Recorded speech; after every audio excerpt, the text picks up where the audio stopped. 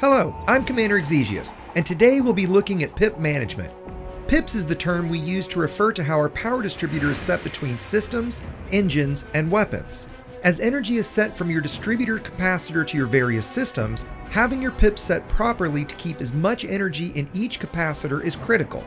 Let's look at why and how to maximize your power distribution. Where your pips are set not only changes the recharge rate for each capacitor, but the amount of energy that capacitor is able to deliver to your systems.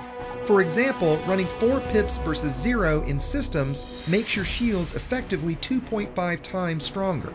For engines, the difference in cruise speed will vary greatly from 20 to more than 80% depending on the ship. Depending on what you're doing at any given moment, having your pips distributed properly makes a huge difference in how your ship performs.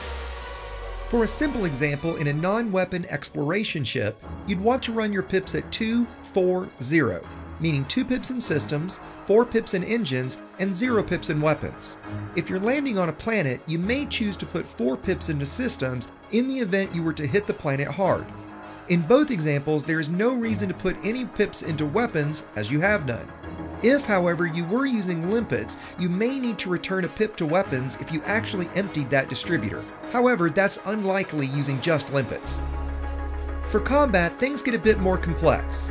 For our first example, let's look at a shield tank, say an unengineered fer de lance. If you aren't yet actively managing your pips, you should be running 402, giving you maximum shield strength. While this will mean you can't really boost, and you may run your weapon distributor empty from time to time, remember, you can't shoot if you're dead. For a hull tank ship with no shield, we'd be able to run our pips at 042, 033, or even 024, depending on the conditions. Now, let's look at active pip management during combat. First, we'll start by creating some macros to manage our pips. There are many ways you can do this. I'm going to be using VoiceAttack. First, we'll need to know what keyboard keys are bound to your pips. For this example, I have left, up, right, and down mapped to systems, engines, weapons, and reset respectively. In VoiceAttack, open the profile editor and click on New Command. While I suggest executing this command via keyboard or joystick input rather than voice, you'll still need to set a voice command and a key or button press. Next, we'll add our keystrokes. For 402, we'll first send down to make sure we reset, then left, left, right, left. Save that and we'll create another for 420 by sending down, left, left, up, left. Follow these steps to create additional commands for the 6 we'll want: 204, 240, 042, and finally 024. Once you've created the 6 different macros and bound each to a key or button, it's time to put them into practice. You'll want to make them very easy to reach. I run them on a hat on my throttle. Once you've familiarized yourself with their locations and can remember them at will, it's time to jump into combat. Let's start with a shield tank vulture.